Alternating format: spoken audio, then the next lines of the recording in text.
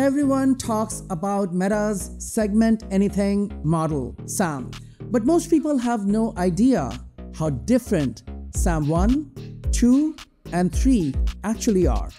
These models mark one of the fastest progressions in the computer vision history. SAM-1 was the original breakthrough. It introduced the simple idea that you could point at anything in an image and the model would instantly cut it out for you. It was interactive segmentation, fast, flexible, and it changed how we think about masks. But SAM-1 only worked with single images and it needed user prompts like points or boxes. SAM-2 took a huge step forward.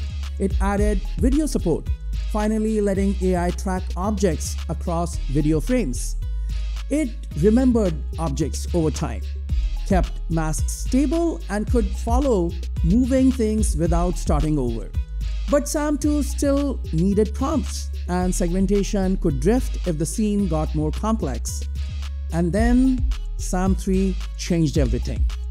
SAM-3 introduced text prompts. You can simply prompt it with the word penguin, and boom, it will create a mask for every penguin in a photo, separately identifying each one of them. It will also track the penguins across video frames. SAM-3 is the first unified model that handles segmentation, object detection, video tracking, all in a single system. No more separate tools, no more interactions with points and bounding boxes. SAM-3 can automatically segment an image and automatically track every object in a video. People, animals, vehicles, hands, tools, pretty much anything. It produces stable borders, consistent masks, and smooth tracking even when objects move fast or overlap.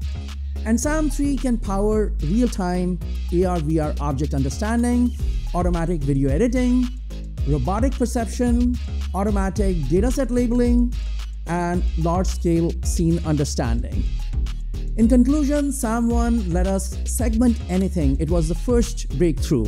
SAM-2 let us track anything. It was an update to videos. SAM-3 adds text prompting, unifies object detection, segmentation, and tracking, and is blazingly fast for what it does.